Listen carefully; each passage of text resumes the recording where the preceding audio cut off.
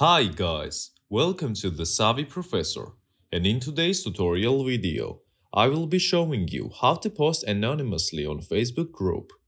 First of all, let me tell you that not all of the groups have this option enabled, so in case if you don't properly do what you learn in this video, that means group doesn't have anonymous author option enabled. If the group has that enabled and you want to post something anonymously, go to the group and start writing the post.